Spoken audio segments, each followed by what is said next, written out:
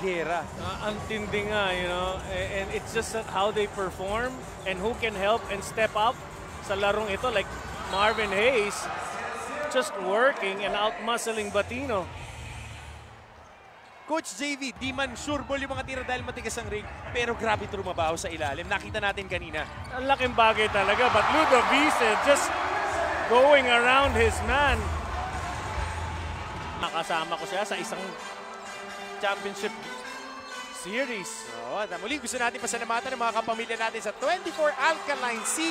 Subukan mo. Gary David. Ayan ang sinasabi natin. Ito ngayon si Roger Yap, double high. Kick out, Chris Bitoon para sa 3. Kasado at sigurado unang 3-point shot para dito kay Chris Bitoon. Pasok natin ngayon ang keep. Ating mga officials, pinababayaan lang sila maglaro. Baseline drive, Ludovice, drop pass, bahagya pang nabitawan.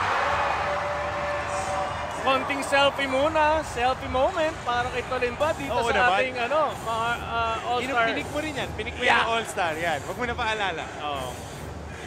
Na ngayon, penetration ni Chris Bitoon. Pasa kay Mark Cruz, sinabitan.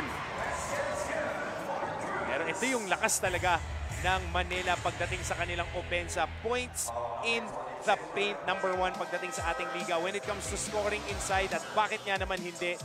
Pag ganito ka athletic at kahaba ang iyong mga big man tulad ni Aris Junicio at ni Mark Cruz. Isama mo si Marvin Hayes. Diretso lang sa laro. Papaalala lang natin ang Manila has been struggling here sa Bataan. At ang nag-iisang team na tumalo out of 12 tries dito sa Bataan sa kanilang home court ay ang San Juan. Oh, I recall that. Kanila ang home crowd at hometown dito sa Bataan. Now, what are your thoughts about this, Martin and JV? Maraming salamat, Kay. Thank you, Anytime Kay. na maglalaro ka sa home court mo, kanyang mga kakampi, 3 minuto, 11 segundo. Dagangon, 1 dribble towards the floater. Pasok para kay Gab Dagangon. That's what I feel. Both painted area, bring that ball closer and just tear the defense apart. I'm talking about both teams. Ito ay si Real Cervantes. Sanay na sanay tayong nakikita tumitira sa labas, pero ngayon mamaan ang laro. Yan ang experience. And Real Cervantes attracted the attention of Escoto, but Escoto's man. Napatahimik tayo doon dahil unang pukol mula sa handoff papunta kay Robbie Celis. Richard Escoto, downhill drive, p-hit, papunta sa pentura, bukas ang banda para kay Richard Escoto. Saktong-sakto lang ang kanyang release. Yun ang mga tirang walang awa, eksakto to the board, and then tinulungan lang ng pagkagat ng bola sa ring. Walang problema, basta shoot. Basta shoot. Naman ang usapan, Chris Bitoon. Kakasabi ko lang kanina, average. So isa na lang ang lamang dito ng Bataan. Hawak nila ang bola. Robbie Celis crossover, punta sa ilalim. Barkley Ebonia, saktong-sakto ang salo at dukot. And that's what I was saying. Wala. Pamboy Raimundo, break jump. Pasok na pasok. Anong problema sa ring? And that's what I was mentioning when they run the fast break, the white jersey. Junicio, parang may takip yung ring ng Manila.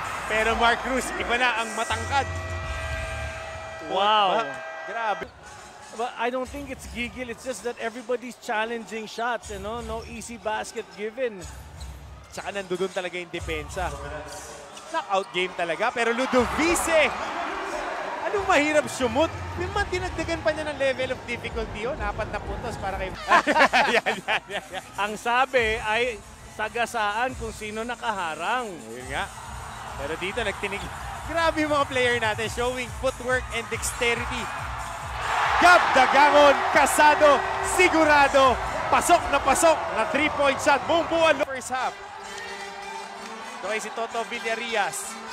Nagsusunog ng oras. 4 seconds. 3 seconds, 2 seconds, sinukat, pinukol, pasok ang banda, bukas na bukas, hiyawan ang loob ng Bataan People's Center. At bakit nga naman hindi, Toto Villarias sa huling segundo, binitawan, isang 3, pampalamang ng mas malaki para sa Bataan. Yeah, makikita natin, nothing to lose, buong-buo loob. Kung pumasok, okay. Why not a prayer? There you go. Dalawang banda na yung ibinigay sa kanila ha. Kanina yung layup ni Escoto. Ngayon, 3-point shot naman pangsara ng ating first half. Masama ang shooting ng dalawang kupunan. My girls, Marla. Ayan, good evening sa inyo. My life, Carmina watching. Vince Tolentino starting the second half. Tulad din ng pagsimula nila kanina. At Bamboy Raimundo nakakuha agad ng basket dito. Ito ay si Marcy Arellano. Blur screen papunta sa kanya. Pitoon, extra pass sa ilalim. Real Cervantes talagang yung mga atake niya stick parang si Kuya Pierre Lim, si Billy and si Elry. Mga kaibigan natin from Sportsology Philippines. At Vince Tolentino getting a basket. Si Arellano from top of the key. Screen galing kay Junicio. Slip si Junicio. Extra pass. Kumbaga sa kape, smooth na smooth yung pagkakatim. Coach Philip bago magsimula itong third quarter at ayon sa kanya, masaya siya tinakbo ng depensa nila ng first half. Pero dito sa ating Mpbl Datu Cup, extra pass, Real Cervantes, iba na veterano. That's what you need to do all night. On one, Real Cervantes, kinaliwa, pasok na pasok. Sana lang ang lamang dito, Real Cervantes may 10 puntos, tuwang-tuwa dyan. Remaining sa ating third quarter, Marvin Hayes. Tapat si Toto Villarias, nilabas kay Real Cervantes para sa 3. Mintes, pero Mark Lopez sa ilalim. Mamaan na yung laro. Mamaan na, coach. Tumama siya kanina ng isang 3 points, yung sa kanan. Sa kaliwa niya sinubukan, wala. Barkley Ebonia sumiksek. Barkley Ebonia pinuhat yung bantay.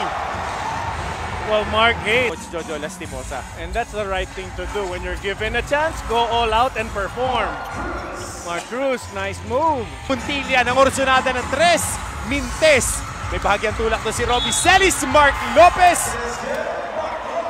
Well, Vince Tolentino had the chance to grab that ball, opted to pass to his teammate. Lopez gets Valencia City sa Bukidnon. Maraming salamat po sa inyong pagtutok. Robbie Celis. Muntik na maubusan ng espasyo. Byron Villarias, pumihit, tinahilo, pumasok ang tira akyat sa Manila. Pasa muna natin kay Kay. dikitan nga ang laban natin sa huling 10 minuto ng ating laro ngayong gabi. And Coach Jola pushed his players to be solid in the last few minutes of this last quarter. Get back on defense and Marcy Arellano, nakakuha ng ball screen. Real Cervantes, inisip ang 3, inilapit, bumangga, bumuhat. Marvin Hayes, pump fake, sabit, foul counted. Nag-aantay lang ng contact but Marvin Hayes using his experience. Dito ni Toto Villarias ang bola. Ito ngayon si Real Cervantes. Dire-diretso, scoop pass, Marcy Arellano.